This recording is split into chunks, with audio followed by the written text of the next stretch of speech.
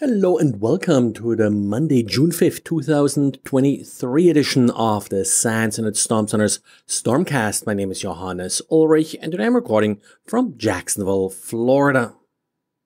I want to start out with a vulnerability that I already covered on Friday, but has been really a big issue this weekend, so I do want to cover it again. It's a vulnerability in MoveIT transfer. MoveIT transfer is software that's used to transfer files, often used in larger organizations.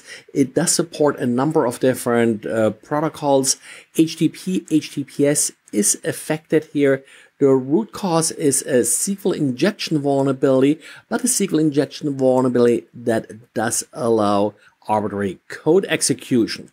Typically, an attacker will use it to upload a web shell. Once they have a web shell, of course, then the sky is the limit, and they'll do whatever they need to do to, for example, exfiltrate additional files or maybe upload and run additional code. Initially, the vulnerability was made public by Progress, the company behind MoveIT transfer, on May 31st. There are patches available, at least for the more recent versions of MoveIT transfer.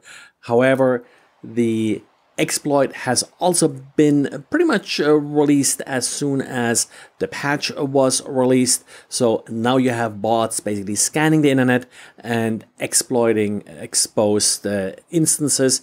If you do have an exposed instance of MoveIT transfer, assume it has been compromised. Even if you have applied the patch as early as Friday, just because by that time already we saw a ton of the exploits going around and looking for exposed systems. The CVE ID of the vulnerability is 2023-34362. And if for whatever reason you're not able to patch, well, then you pretty much are left with disabling HTTP, HTTPS, which I don't think is really that much of a real solution for this particular problem. In addition to a link to the official advisory, I'll also add links to blogs by Rapid7 and Mandiant. Both include additional, in the case of compromise, rules to detect compromise, and also tricks how you may be able to figure out what files, for example, were transferred by the attacker. A Bleeping Computer has a write-up of somewhat mysterious theft of a cryptocurrency from users who use Atomic Wallet. The developers of Atomic Wallet apparently have no real idea what's going on here, whether it's a problem with the wallet or something happening with the users, maybe some phishing attack or whatever.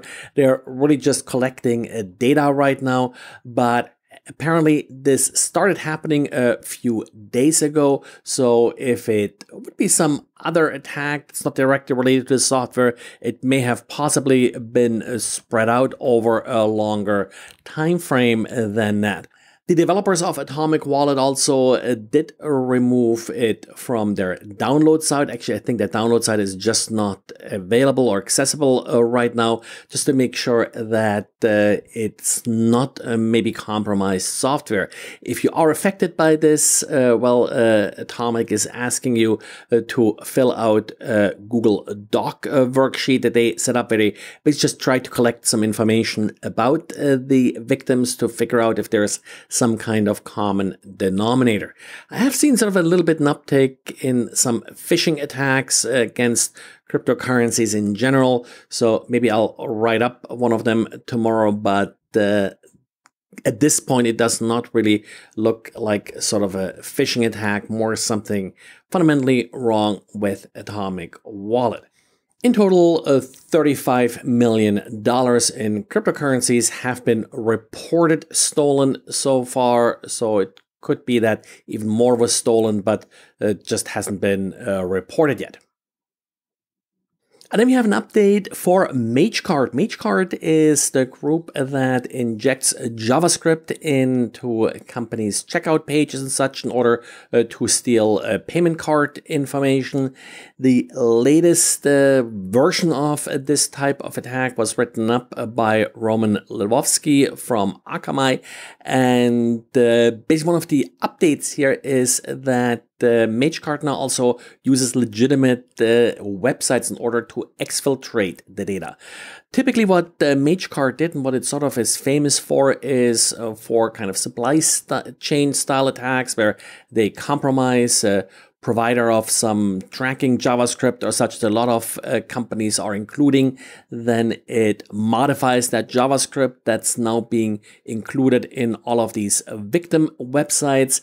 This newer version is more directly attacking the websites and injecting JavaScript there, but then using sort of these well-known or known to be harmless websites to exfiltrate the data to, of course, those websites are compromised as well.